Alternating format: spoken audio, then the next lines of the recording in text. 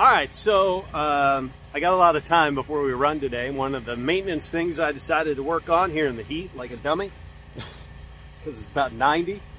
But with the race not starting until later this afternoon, it's a good chance for me to just do some of these routine things, keep an eye on stuff.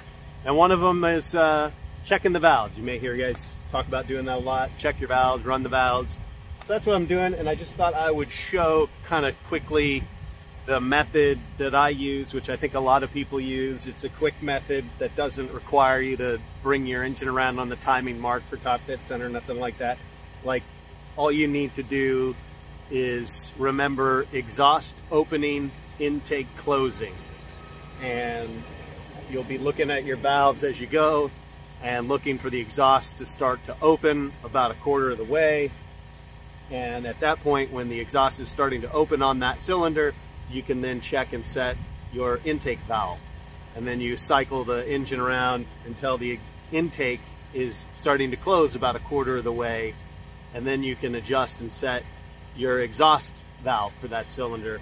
And basically what you're doing is just by making sure that the exhaust is just starting to open or the intake is just starting to close, it gives you a good sense that the opposite is on the base circle of the cam, so that you know you can set your lash properly without there being any load on it at all. So that's what I'm going to do. I've already done the other side. I'm going to work on this side.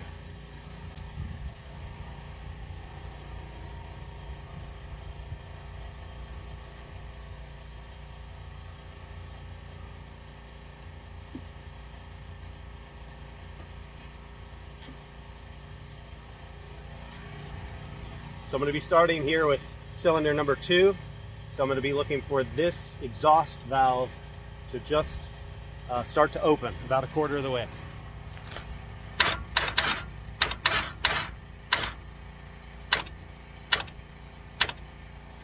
That about there is good. I can tell that that intake valve is loose, the rocker's loose, so I'm good to go ahead and check it. One of the things I've done too, and will make it a lot easier on you if you can, is take out all the spark plugs so you're not fighting the compression of the engine at all. Makes it real easy to turn over just right where you want it for your valves. So for mine, and you'll want to check with your engine builder, your cam card, you want to get the spec on what yours is supposed to be. My intakes are supposed to be 24 thousandths and my exhausts are 26 thousandths. So I'm going to check this intake for 24 thousandths, and again, that's my what's called hot lash, and that means you're supposed to bring the engine up to an operating temperature, get it warm, and check it, because all of these things will grow and expand, your clearances will move. So you might know what your cold lash should be, but oftentimes engine builders and cam cards and all that stuff is going to say hot lash, because that's what your engine's going to be operating at. So it wants to be a temperature and everything grown to where it's going to expand to. So I just get the feeler gauge in here, looking for a good snug pull on my feeler gauge for 24 thousandths, and what I'm doing is adjusting this left and right to loosen and tighten. If I go way loose on it, well, then there's no drag on it at all.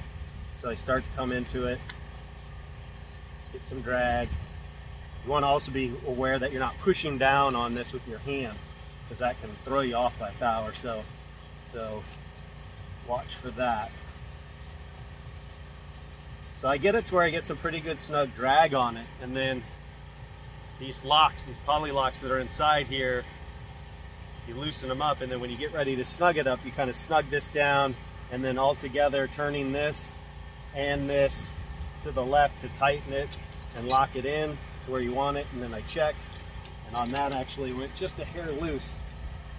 But know that when you get this kind of set where you want it, because you're also going to go just a little bit further on that turn to snug it and tighten it down, that it's going to get a little bit tighter. So you don't want to set it maybe too tight initially, because then you're going to crank it down and lock it in place. It's going to be even tighter. So just be aware that you're right there, and then again check it good and snug. I like that. I just make sure that yes, I have tightened that good and snug. So that one's done. Now I'm going to bring this around until it goes down and starts to come up. That's the intake starting to close, and then we'll adjust the exhaust valve.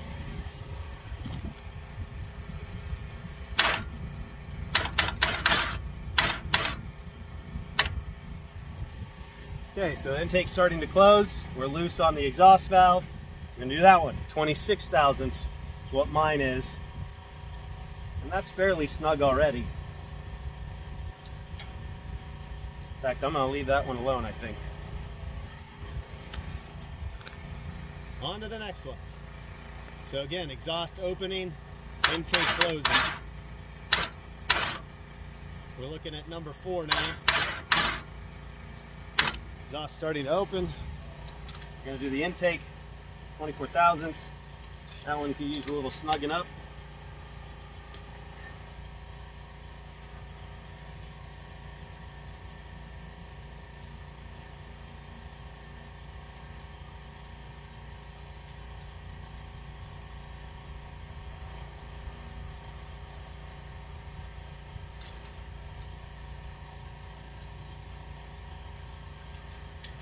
The idea of checking these every once in a while, some guys do them every run, some guys do them every race.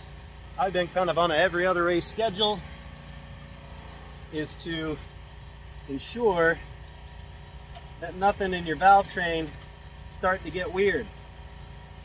If you bent a push rod, you'd have one of these numbers way off, too tight, too loose, and that will tell you before you end up dropping a valve or something more catastrophic of something going away in the motor. And also, when you have a mechanical roller lifter or flat tappet, mechanical solid, you know, you hear all those terms thrown around, basically a non-hydraulic, setting your lash, checking it every once in a while is important because it will, over time, slip a little bit. Unlike a hydraulic that always is pumped up with oil that kind of keeps it there. That's why a lot of street vehicles have those, because it's a longevity. You never have to worry about valve adjustment. But when you get into flat tappet solids and roller mechanicals and all that good stuff, you got to check it every once in a while. All right, so let's do that.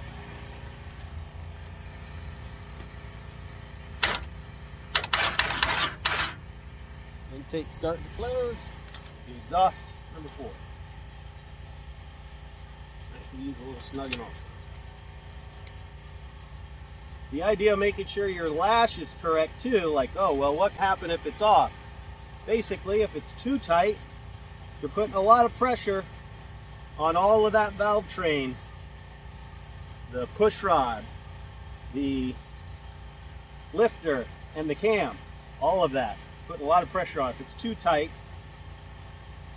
you could wipe out a roller, wipe your cam out. Bad stuff. So you want to make sure it's the right number. If it's too loose, well, then all of this starts slapping the top of the valve. You start beating up the top of your valves, beating up the roller tips on your rocker arms.